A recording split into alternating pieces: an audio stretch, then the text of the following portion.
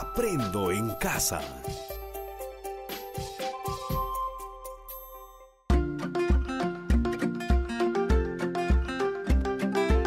Queridos estudiantes, los invitamos a participar en el desarrollo de las sesiones de aprendizaje que hemos preparado para ustedes. Aprendo en casa.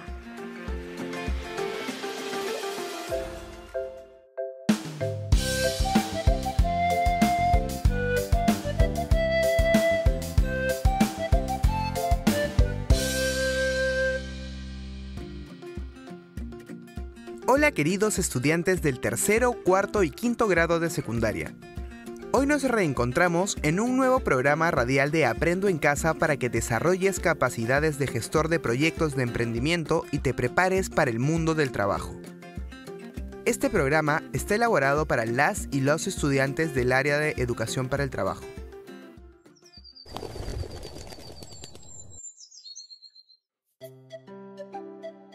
Bien, estudiantes. En esta situación que vivimos, es necesario recordar que primero es tu salud y que estamos juntos en la lucha contra el COVID-19. No se olviden de lavarse las manos, usar la mascarilla correctamente y mantener el distanciamiento social. Bien, iniciemos el programa de hoy. Miguel y Lucía, ¿qué aprendimos en el programa anterior? Hola a todas y a todos. En el programa anterior aprendimos la importancia de la metodología del Design Thinking para realizar la etapa creativa de nuestro proyecto de emprendimiento. ¡Hola amigos de todo el Perú! También aprendimos sobre las 5 fases del pensamiento del diseño y las técnicas que se pueden utilizar. ¡Excelente! En esta oportunidad, nuestra experiencia es: aprovechamos las potencialidades de la comunidad para generar prototipos de posibles emprendimientos que promuevan el trabajo de las familias y la comunidad. Esta experiencia de aprendizaje se desarrollará en 2 programas que contienen actividades que te permitan lograr aprendizajes aplicando la metodología del Design Thinking. Por ello, denominamos al programa de hoy Aplicamos las primeras fases del pensamiento de diseño para promover proyectos de emprendimiento. Repito, el programa de hoy es: aplicamos las primeras fases del pensamiento de diseño para promover proyectos de emprendimiento.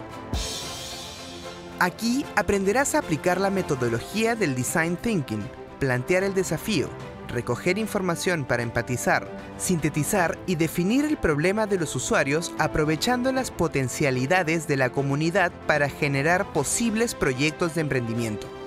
¡Muy interesante, maestro! ¿Y qué actividades realizaremos? Bien, Miguel. Estás muy atento al programa, así como todas y todos los estudiantes que nos están escuchando. En primer lugar, vamos a redactar el desafío o reto para dar inicio a la metodología Design Thinking. En segundo lugar, recogemos, organizamos y sintetizamos información para empatizar con el usuario a través de la entrevista. Luego, definimos el problema de los usuarios, aplicando la técnica del mapa de empatía, el POV y ¿cómo podríamos nosotros?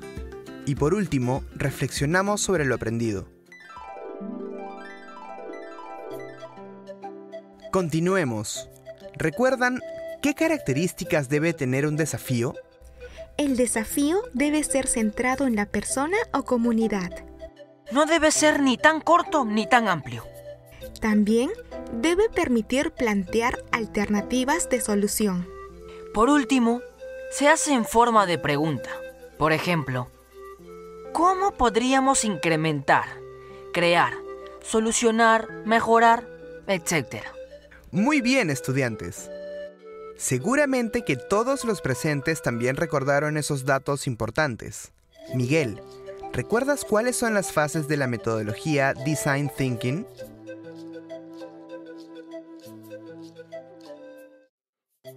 Maestro, las fases son empatizar, definir, idear, prototipar, evaluar y plantear el desafío. Bien, Miguel. Pero ten en cuenta que la metodología tiene un punto de partida. Para ello, debemos plantear el desafío o reto.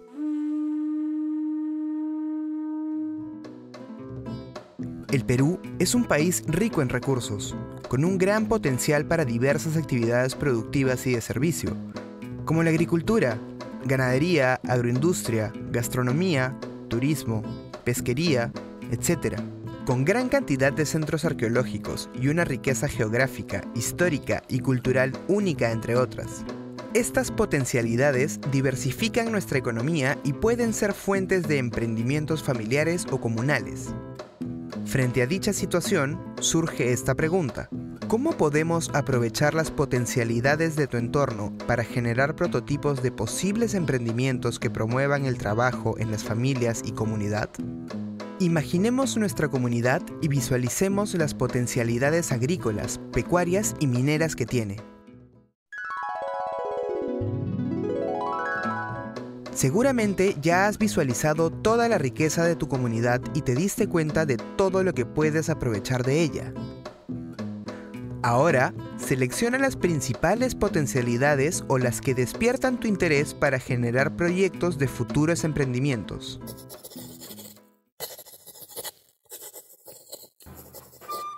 Maestro, yo deseo investigar mi comunidad de Ayacucho y saber cuáles son sus potencialidades. Maestro, en mi comunidad existen muchas cataratas, ríos, lagunas hermosas, animales, vegetación.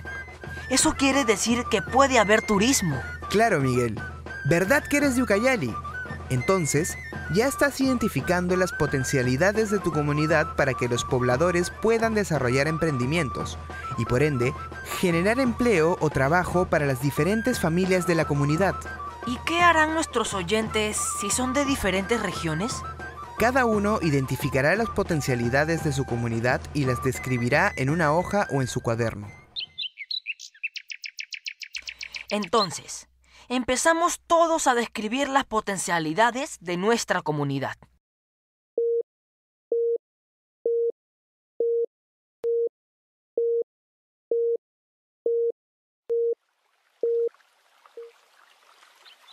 Desde Pichanaki, María nos envía un mensaje describiendo las potencialidades de su comunidad. Ella nos dice que en su comunidad hay un potencial hídrico porque existen ríos, riachuelos, manantiales, acequias, cochas, lagunas y ojos de agua naturales donde hay diversidad de peces como el paco, el paiche, la gamitana, la doncella y el boquichico. ¡Felicitaciones, María! Has descrito muy bien las potencialidades de tu comunidad. Miguel, ¿y qué emprendimientos se podrían generar en la comunidad de María a partir de esas potencialidades que acaba de describir? Maestro, se podría generar emprendimientos como criaderos de peces o piscicultura. Eso permitiría la producción de peces para industrializarlos, así como fomentar el turismo promoviendo la pesca y consumo. Cierto, Miguel. Estás escuchando atento y sobre todo con muchas ganas de aprender. Eso es muy importante. Aplausos para todos los estudiantes del Perú que tienen esa actitud. Continuamos con la formulación del desafío o reto como punto de partida del Design Thinking. Esta actividad consiste en redactar el desafío de cómo podemos aprovechar las potencialidades de nuestra comunidad para generar proyectos de emprendimiento. Maestro, aquí debemos tener en cuenta las características que tiene un desafío. ¿Recuerdan que esas características lo aprendimos en el programa anterior?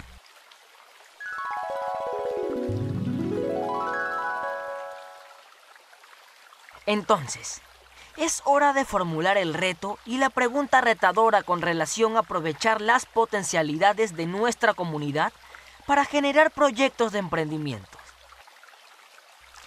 Todos contamos. 10, 9, 8, 7, 6, 5, 4, 3, 2, 1. Así es, Miguel. Y aquellos que no lleguen a realizar la actividad pueden terminarla al finalizar el programa. Continuemos. Llegó la hora de iniciar con la primera fase del Design Thinking. ¿Nos podrías decir cuál es, Miguel? La primera fase es empatizar. Y seguro que aplicaremos la técnica de la entrevista para recoger información de los usuarios. Maestro, ¿y para qué entrevistamos? Las entrevistas nos permiten conocer y comprender pensamientos, sentimientos y motivaciones de otra persona y saber sus necesidades. Esto nos ayuda a crear e innovar productos o servicios para satisfacer las necesidades de esa persona. No te olvides que es importante observar a tu entrevistado cuando responde a las preguntas. Eso te permite conocerlo y saber cómo se siente. Maestro, ¿y cómo debo hacer las entrevistas a mis posibles clientes? Bueno, Miguel, lo mejor de la entrevista es la espontaneidad, pero aún mejor es apoyarte en un guión que debe estar dividido en 3 bloques. Primero comenzaremos con la presentación para dar inicio a la conversación. Por ejemplo, hola, me llamo Félix. ¿Me dices tu nombre? ¿De dónde vienes? ¿A qué te dedicas? Cuéntame, ¿qué es lo que más te agrada hacer? Esto permite que el entrevistado se sienta en confianza. Continuamos con el desarrollo de la entrevista. En este bloque formulamos preguntas abiertas de libre expresión, como: háblame de esos momentos encantadores que experimentaste cuando te fuiste de viaje. Esto te permite una conversación fluida con el entrevistado. Por último, realizamos la conclusión. Es ahí donde le explicaremos al entrevistado lo que haremos con las respuestas y agradecemos su participación.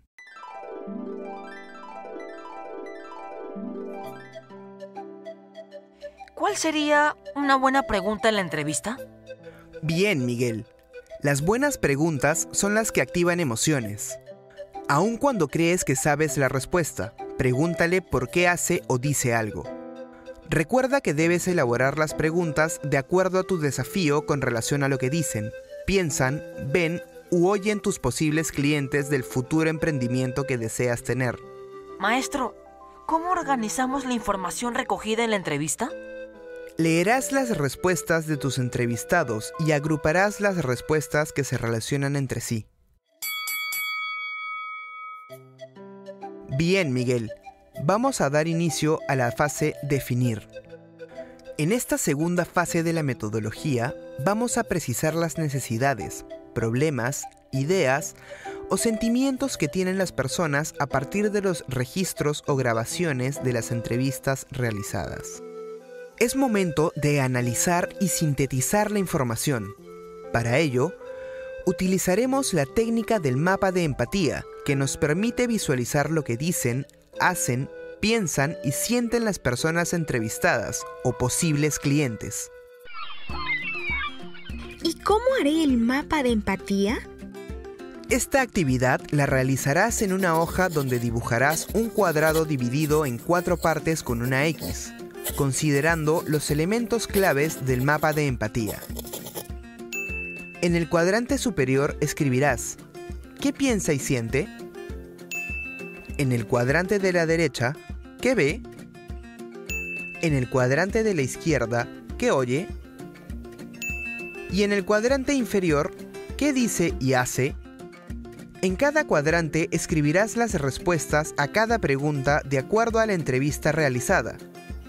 Eso quiere decir que cada entrevista debe tener su mapa de empatía. Maestro, ¿qué buscamos al aplicar el mapa de empatía? Ten presente que esta fase es fundamental. Por ello, debemos prestar mucha atención al sintetizar la información, porque pueden surgir los insights o revelaciones, que son las necesidades que se encuentran dentro de la mente de nuestros clientes y que, finalmente, los llevan a adquirir nuestro producto. Esta clave la identificamos al analizar el mapa de empatía.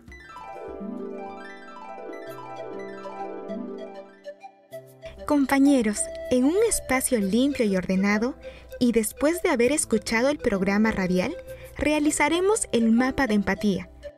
Recuerda que debe estar en tu portafolio. Ahora, vamos a definir el problema en forma más precisa, con ideas más claras y considerando los insights o revelaciones que surgieron. Para ello, vamos a formular el punto de vista, POV, por sus siglas en inglés, Point of View. Para su redacción, debemos realizar una tabla que sea de 2 filas y 5 columnas. Iniciamos con la primera fila. En la primera columna escribirás usuario. Aquí va el nombre de la persona. En la segunda columna escribirás un signo más, que significa necesita. En la tercera columna escribirás necesidad. Aquí escribirás la necesidad identificada en el mapa de empatía. En la cuarta columna, otro signo más que significa por qué. Y en la quinta o última columna, el insight o revelación, describimos la clave de la necesidad identificada en el mapa de empatía. En la segunda fila redactarás tu POV. Se redacta de la siguiente manera: usuario, necesita, necesidad, porque, revelación o insight. ¿Nos puede dar un ejemplo, por favor, maestro? Por supuesto, Miguel. Después de empatizar con los usuarios, o sea, obtener información y sintetizarla en el mapa de empatía, definimos el problema como jugando. En este juego hay 3 palabras clave: usuaria o usuario, necesidad y revelación o insight, considerando que la usuaria o el usuario es una de las personas entrevistadas. Ahora redactemos el POV de la siguiente manera. Usuario. Una joven ayacuchana necesita realizar ejercicio físico porque es bueno para su salud. Estudiantes, hay que tener en cuenta que se utilizan verbos para redactar las necesidades y que los insights o revelaciones deben ser declaraciones concretas que permitan pensar en la solución de diseño. Gracias, maestro. Ya lo tengo claro. Y creo que es hora de coger mi lápiz y hojas para formular el POV. Amigas y amigos, ustedes también empiecen a formular su POV y no se olviden de guardarlo en su portafolio. ¡Bravo, queridos estudiantes! Desde Puno, Alberto envía un mensaje de texto y nos dice que ya formuló su POV, que dice así: los niños y adolescentes necesitan fortalecer su sistema inmunológico porque no quieren enfermarse. ¡Excelente, Alberto! Está bien redactado. Tiene el usuario, la necesidad en verbo y el insight o revelación. ¡Saludos! Maestro, y para culminar esta fase, se debe redactar la pregunta retadora. Claro, Lucía. Para ello, vamos a aplicar la técnica de ¿cómo podríamos nosotros? Es momento de que redactes la pregunta retadora que incluya el usuario objetivo, la necesidad y el insight o revelación. Así definimos el problema que tiene en relación con aprovechar las potencialidades de tu entorno para generar prototipos de posibles emprendimientos que promuevan el trabajo en las familias y comunidad. Maestro, ¿entonces ahora escribo mi pregunta retadora? ¡Claro, Lucía! ¡Vamos! ¡Tú puedes!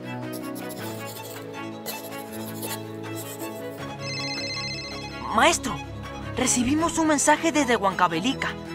Pablo nos dice que ya terminó de redactar su pregunta retadora que dice: ¿cómo podríamos incrementar el turismo de aventura para adultos en nuestra región de Huancavelica? Bien, Pablo, excelente. No te olvides de guardarlo en tu portafolio. Ya casi estamos terminando. Felicitaciones a todas y todos por participar en esta aventura de aprendizaje. Antes de despedirnos, reflexionemos sobre el logro de nuestros aprendizajes con algunas preguntas. ¿En qué situaciones de nuestra vida nos servirá lo aprendido hoy? ¿Qué situaciones favorecieron el logro de tus aprendizajes? Maestro, Estos aprendizajes nos permitieron plantear desafíos y realizar las 2 primeras fases de la metodología del Design Thinking. La comunicación, participación de todos y los ejemplos aprendidos favorecen mi aprendizaje y me motivan a plantearme retos para promover las potencialidades de mi comunidad. Gracias, Lucía y Miguel. Fue muy acertada su participación en el programa radial. Estoy seguro de que ayudaron mucho a todas y todos los estudiantes para que puedan lograr los aprendizajes previstos. Bueno, llegó el momento de despedirnos. Miguel, ¿querías despedirte de todos los amigos que nos están sintonizando? Gracias, maestro. Fue un honor ser parte del programa y compartir con cada uno de ustedes. Los dejo con Lucía. Gracias a todas y a todos. Me encantó estar en este programa radial y espero reencontrarnos. Cuídense mucho.